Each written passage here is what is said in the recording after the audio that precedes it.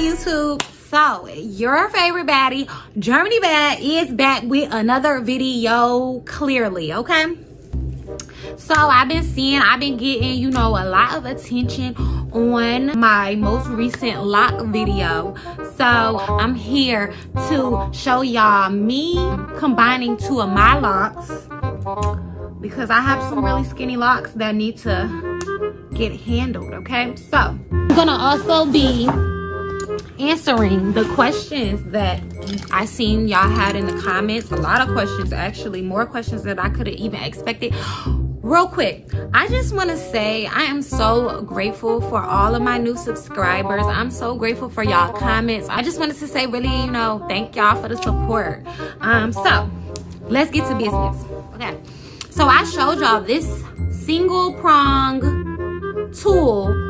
However, I forgot to show you guys that this actually came in a kit with 3 different tools. So here we have this single prong hook, the double prong, and the triple prong. Now, they're for different things. I'll start on my 2 locks that I want to combine, and while I'm doing that, I will answer questions that I see in the comments. Now, first I need to find which locks I want to use. Now I have some really, first of all, the first lock that I ever combined on my head was this lock right here. This one. This is 2 locks actually, and I combined them right here on this little edge piece. So maybe I should do that. That's what I'm gonna do.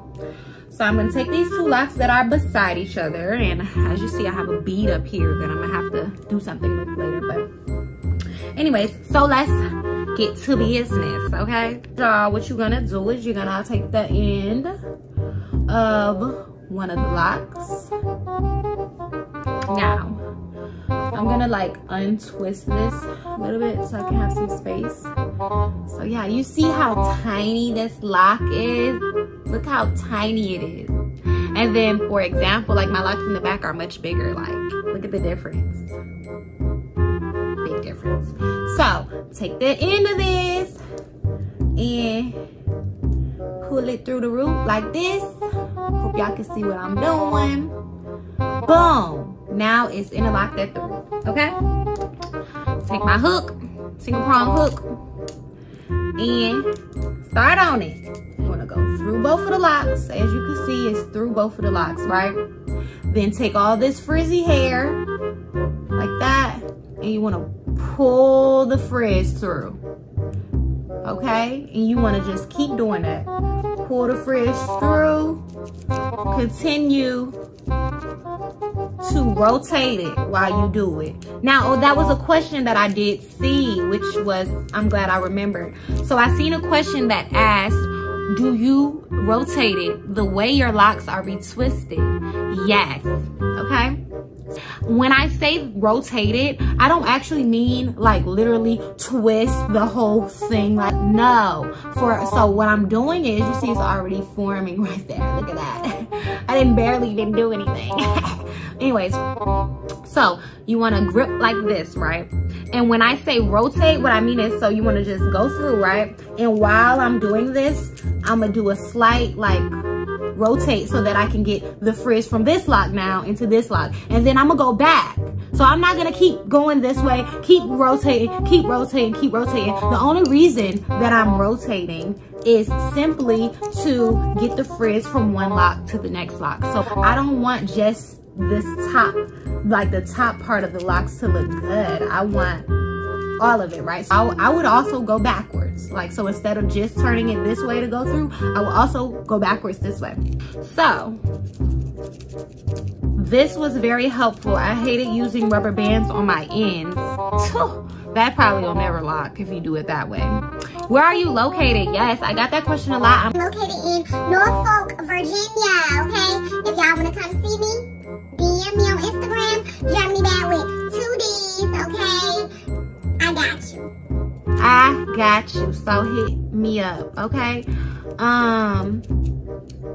Can I do that myself? I can't find anyone to do that for me. Yes, that's what I'm showing y'all. I'm showing y'all how to get this done on your own, okay? I put the link in the description box of the last video. I'm gonna do that for this video too, just in case y'all missed it. But yes, I got a lot of comments asking me to do y'all locks, and I'm like, Of course I'll do your locks, sis. Yeah, somebody said best video yet, about to get these money bags. Okay, go get that money, honey. Boy, if you don't...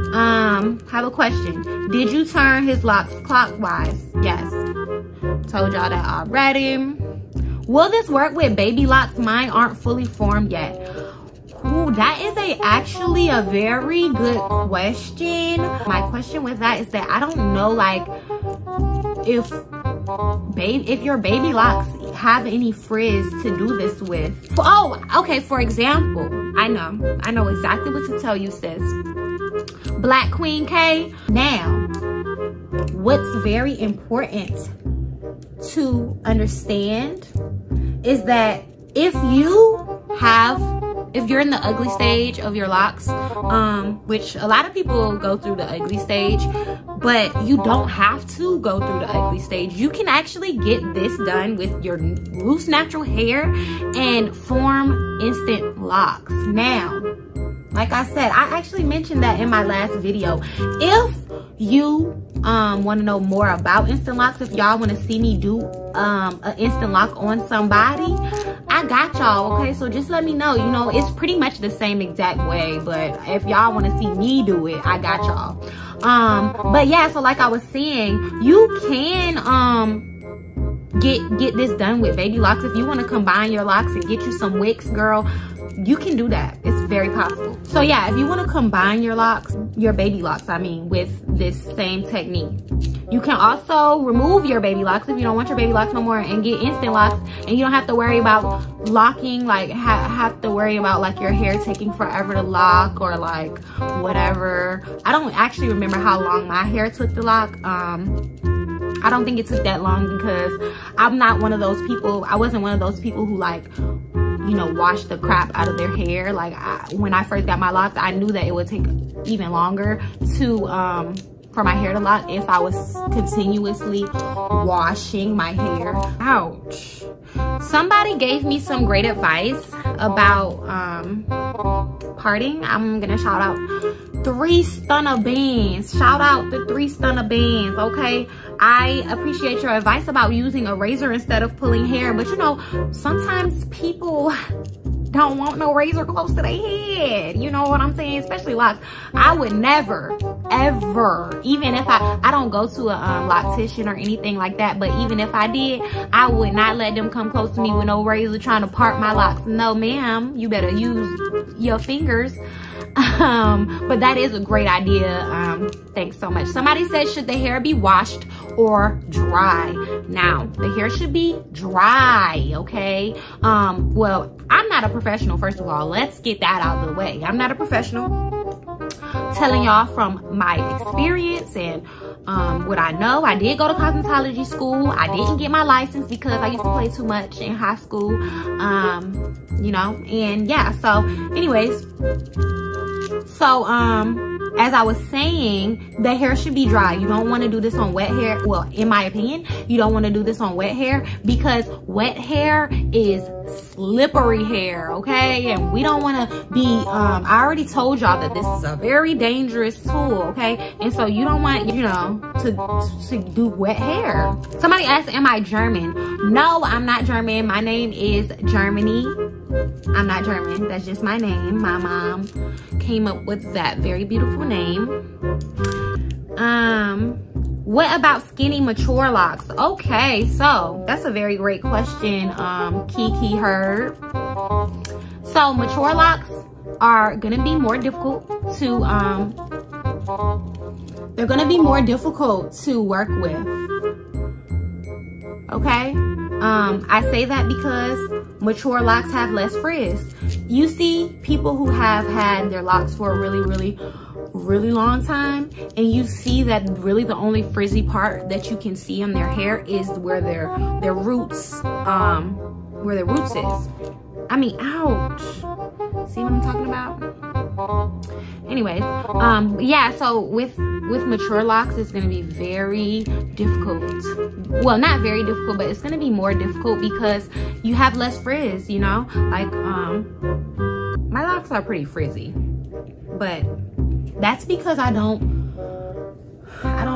really mind frizz. Like when I retwist my hair, I don't do 2-strand twist throughout the whole lock unless I plan on actually wearing it, which I never do. I usually just do 2-strand twist where my roots is, like what needs to be retwisted, and then the rest is always just really frizzy. So with my locks, I would say my locks are pretty frizzy, but I've had my locks for 4 years now. I just want to show y'all where we're at so far. This is what we got so far, okay? And I will, you know, be back when I get a little bit closer to the end to show y'all guys what I got, okay? So yeah, as y'all can see, I'm getting somewhere. I can't really see as good as y'all can because my mirror is really far away, but it's coming along, okay? It's coming along. Let's start up here. I don't know if y'all gonna watch this whole video or what, because I know it's gonna be all over the place. But yeah, another technique that I learned when doing this, okay, I don't even know if y'all gonna be able to see what I'm talking about. So for example, I can't even see what I'm talking about. Okay, I don't know if y'all can see this, right? There's a line. There is a line exactly right here that I can see that's where the 2 locks meet.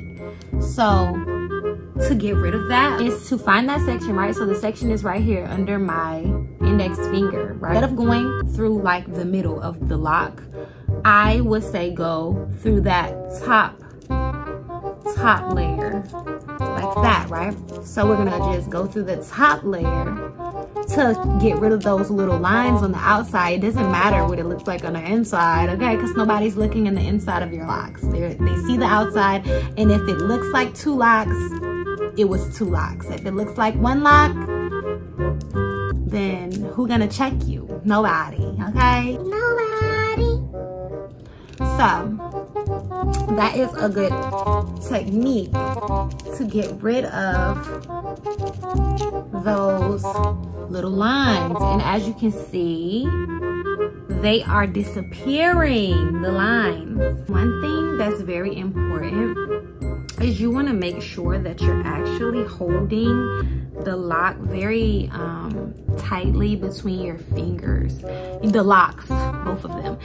Let's see, all day. And then with me, like, I'm definitely a perfectionist. So if I feel or see just one little spot that I feel is opening or like not tight together, then I will continue to go over it until I feel satisfied. Some people aren't like that. Some people go through the whole lock, go down and be like, oh, I see a little opening, but they'll be okay, they won't notice. So I just wanted to show y'all, I don't even know if y'all can see, but I just wanted to show y'all, I think that I didn't get my palm roll. Well, I did get it, but I don't think I had no storage on my palm, so I'm gonna just go over this again. Palm roll, put that pressure on your palm roll like I told y'all in the last video. Don't forget, it's very important that you gotta put some pressure on your palm roll, some elbow grease, some strength, okay? I just wanted to show y'all this final lock, what it looked like. Make sure y'all leave a comment in the comment section. Let me know how well I did, 1 through 10, okay? Did I do a good job? Did I do a bad job? Let me know, okay? I want to show y'all my locks real quick.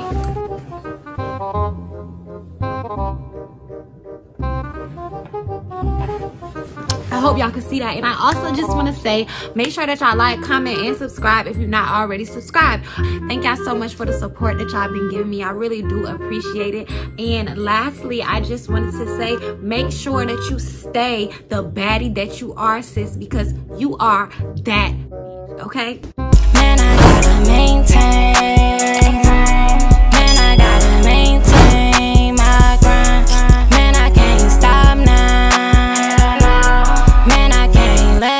gon' take my shine. Say, man, I got